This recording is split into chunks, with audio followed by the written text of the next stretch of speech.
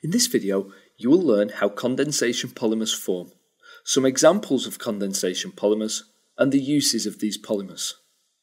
Unlike addition polymers, where monomers react to form a single product, in a condensation polymerization reaction, not only is the polymer formed, but also a small molecule is eliminated or lost, normally water. Polyesters and polyamides are the two types of condensation polymer we will look at. We'll first look at polyamides. This is known as the amide link. It is formed when a carboxylic acid reacts with an amine. In the formation of nylon 6,6, we react a molecule with an amine group on each side, known as hexane 1,6-diamine, and a molecule with a carboxylic acid at each end, hexane dioic acid.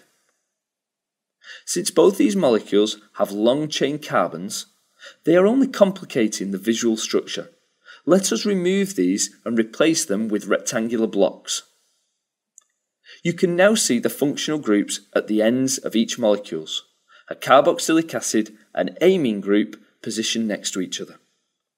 These groups react to form water, which is eliminated, and a large polymer molecule is formed, held together by amide links.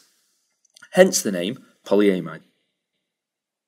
Nylon has many uses in the textile industry, but it is also a structurally sound material used in engineering, especially where low friction is required, such as in bearings or bushes.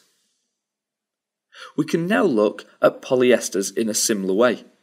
An ester is formed in the reaction of an alcohol with a carboxylic acid. In this example, we will show the formation of polyethylene terephthalate, more commonly known as PET.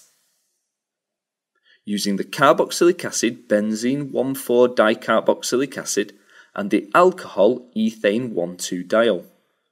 Once again, since both these molecules have a long carbon chain that may confuse the overall structure, we will replace them with rectangular blocks. As you can see, when we align the two molecules, a carboxylic acid and alcohol group can react between the molecules, causing ester links to hold the large polymer molecule together, and once again water is released. PET is commonly used as a plastic for drinks bottles, and polyester is used to produce fabric for clothing. Now, at the end of this tutorial, you should understand what condensation polymers are and be able to give examples of polyesters and polyamides along with their uses.